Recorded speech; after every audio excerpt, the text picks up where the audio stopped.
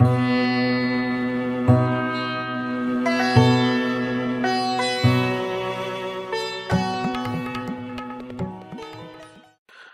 friends, welcome to Riztec.net. Hope you enjoy our previous videos. Please subscribe our channel and press the bell icon for regular updates. And please like our videos also.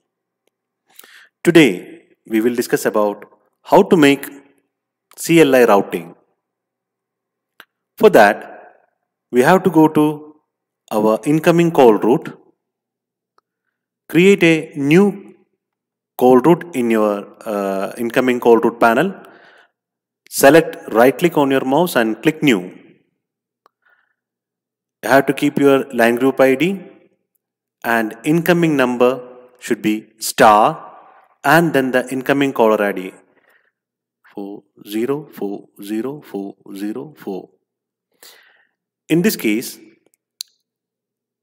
the call from telephone number 4040404 will be diverted to extension number 203, which we are selecting in destination page.